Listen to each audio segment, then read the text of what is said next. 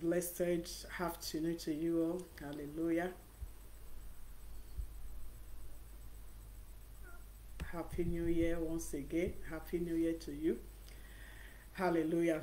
We're here again. It's another glorious day. It's another marvelous day. It's another joyful day that the Lord has made, and we will rejoice and be glad in it. Hallelujah. The Lord has given us this privilege to be here again. The Lord has crossed us over to New Year. We are still celebrating the New Year. We are still celebrating it. To God be the glory for giving us reason to celebrate, for giving us reason to be in this new year, to begin the new year, the new month, the new week. So to God alone be all the glory. Hallelujah. I just want to congratulate you all again.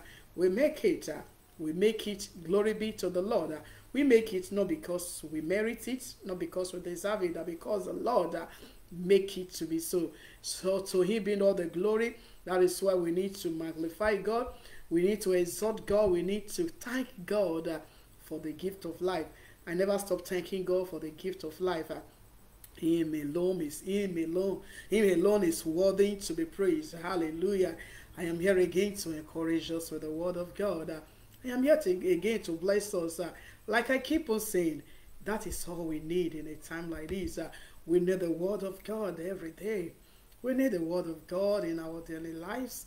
We need the word of God in our homes, in our marriage, in bringing up our children. We need the word of God. In every day of our lives, we need the word of God, because by the time you are rooted, by the time you are built in the word of God, there's no way you can go astray. Hallelujah. That is why we need the word of God. Just like we need our daily food to grow, we need the word of God to grow as well. Hallelujah. I am here again to bless us with the word of God. The word that I titled, Let God Guide You. Hallelujah. We just begin a new year. We just begin a new month. We just begin a new week. Hallelujah. Let God guide us in this new year. Because by the time the Lord guides you, you're secured. You're sure. You will not miss it. Hallelujah. Let us pray. Glorious and everlasting Father, Lord, I worship you and I exalt you. I adore you for a time like this, oh God. I give you the glory for the privilege that you give to us, oh God. May your name be glorified. May your name be exalted. Lord, I'm here to give your word again. I ask that you speak through me again. Let this word that will come forth from me again today be a blessing to us many that will listen to it. In the name of Jesus.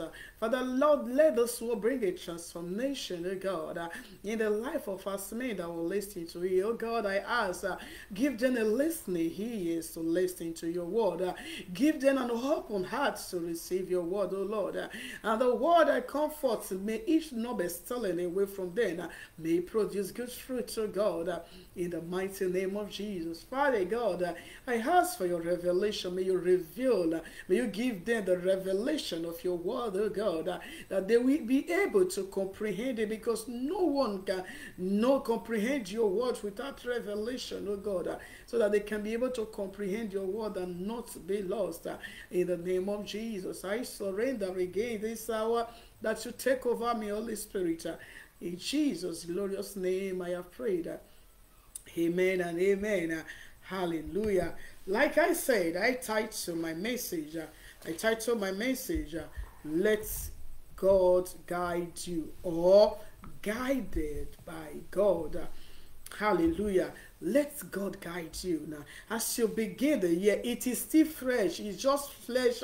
It's just flesh. We are still new now. In the new year, it's just, many could not believe that they have just begun 2023. Many could not believe that they are in the 2023 already. It's still flesh. We are still, I have not finished eating my New Year rice.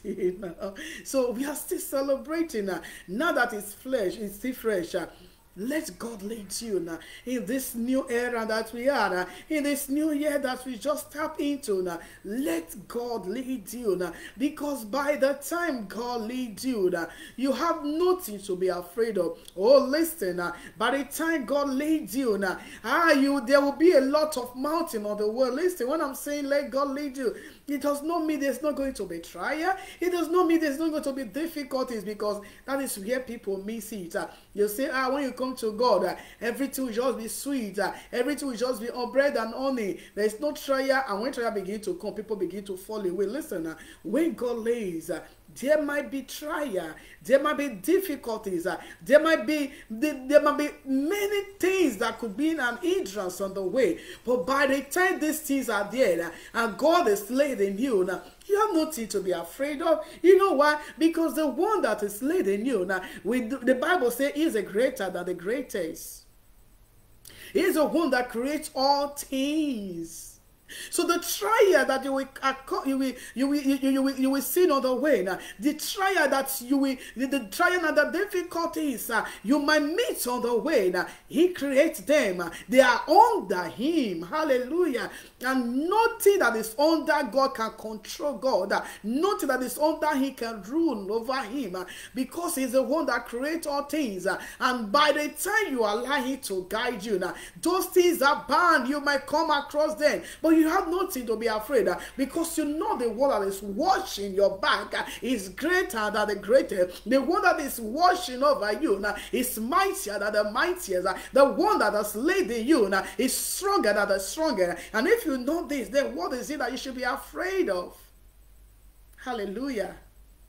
By the time the Lord leads you, by the time the Lord guides you, by the time you allow Him, listen, God wants to guide us. As a father guiding the children in the right way, I am a mother. When my children are going astray, they are doing things that is not supposed. I guide them. Why am I guiding them? To give them the best. Hallelujah. But God wants to guide every one of us. But it depends on us if we want Him to guide us. By the time you allow Him to guide you now, you are secured. Even in the storm, the Bible told us in the story of the builders, it told us, say, those who build on the rock, storms may come. What does that mean? Trials will come. Rain will beat on the house. Difficulties will come. But even when they come, behind the house will still stand. Why? Because it is being built on the rock. But by the time God is not leading you, now this is a difference between when God guides you now and when you are being guided by men. And this is the difference. The way God guides you, trial come, storms come, difficulties come, you will still stand, you will not fall, because God is guiding you. But when men guide you, trials come. A little trial, you will fall. A little difficulties, you will fall. Because those men cannot guarantee you security. When they see, for example, a man is guiding you and he see a lion coming your ways. Both of you are walking, lion coming. He go run, push you, go front, he go run. Who won't die? Nobody wants to die. So that is how it is when men guide you. I remember when I was telling the word, I keep hearing this saying, this saying in my language. He said, I'll translate. This one I will translate in English. So don't just be waste your time in looking for it for Google. I will translate it. Then this was the saying I was hearing when I was in the war. What does it mean? He said, if you leave a native daughter, maybe you were married to a native daughter before, you want to leave the native daughter, you want your day to be long, you go marry thief. Because thief strong past native daughter. Then if you leave thief, now you are with thief and you leave thief, you want your day to be long, you will go marry native daughter. Because those are the two people that they recognize in the world that they are stronger. Because if you leave native daughter, go marry thief, the thief will protect you. If you leave thief, go marry native doctor, he go protect you. Why? Because they are this one is stronger than this one is stronger than this one in their own way. The same thing, if you want to be secure, you want to have safely, you go to the stronger one. I say, when two power meet, the lesser power will bow, and every power will bow before my God. He said, by the name of Jesus, every tongue confess and every knee shall bow. No power on earth I have not seen. I have searched. I am still searching. I have not seen power that is greater than my power. You can make sure that you can name them. Listen, there is no power greater than the power of my God. Then because you know that there is no power, even the unbelievers, they know that there is no greater power than the power of God. Then if you want to have it this year, you want this year to be a year of fulfillment, a year that you experience the faithfulness of God in all way round, a year that when others are crying, you're smiling, then you allow God to guide you. Hallelujah. Time is not on my side. Maybe I'm going to make part 1 and part 2 of this message. Hallelujah. Let's quickly say the book of Psalm 37. I read verse 22 now, Psalm 37 verse 23 and 24. Psalm 37. Hallelujah. Psalm 37 verse 23 and 24. Hallelujah. Hallelujah. 23 and 24 says,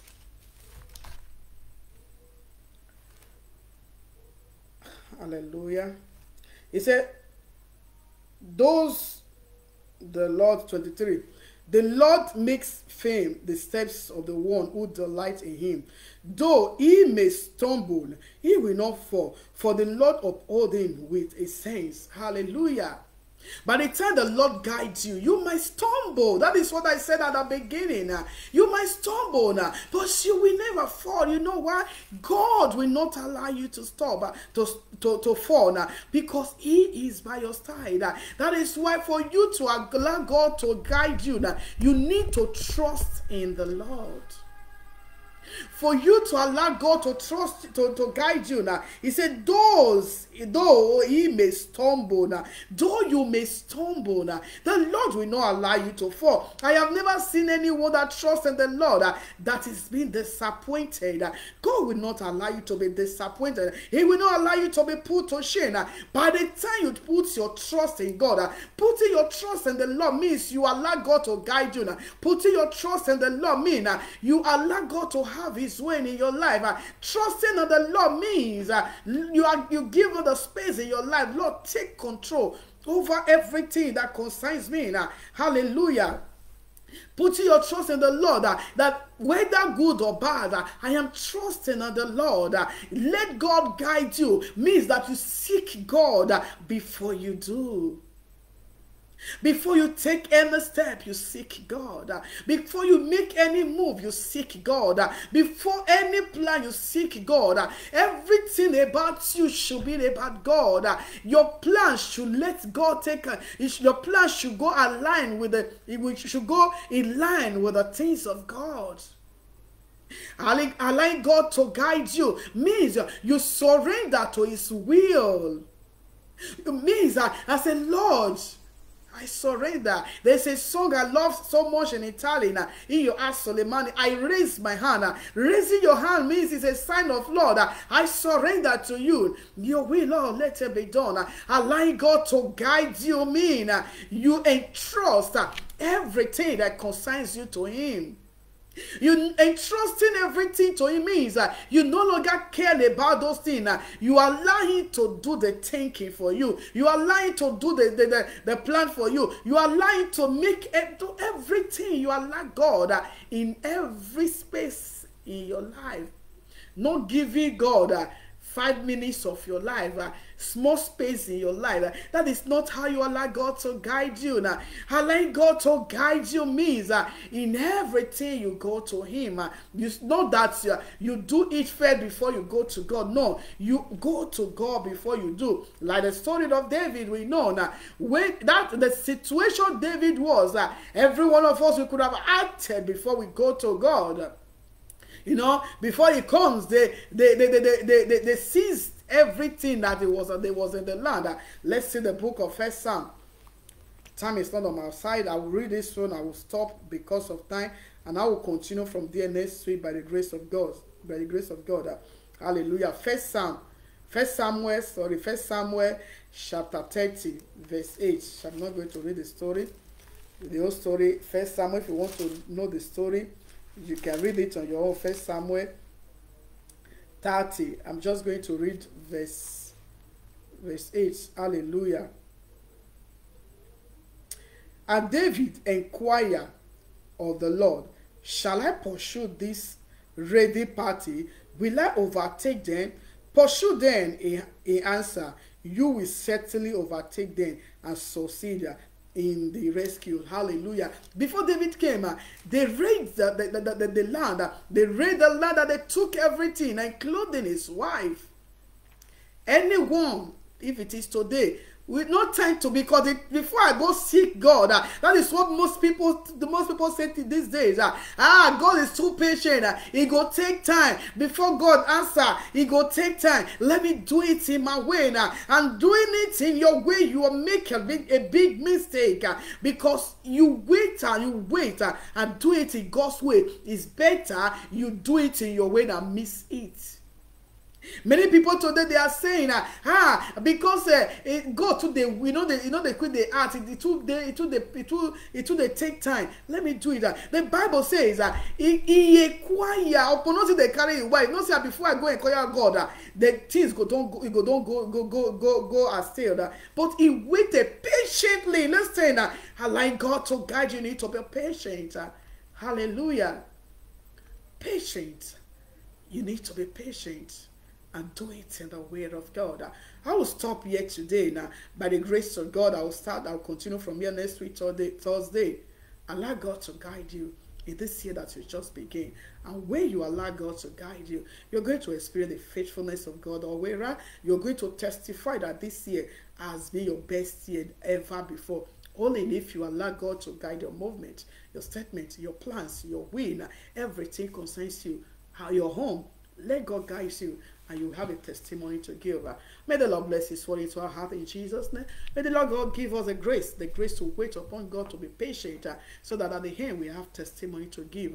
In Jesus' name, amen and amen. God bless you. Have a wonderful and a glorious day. Amen.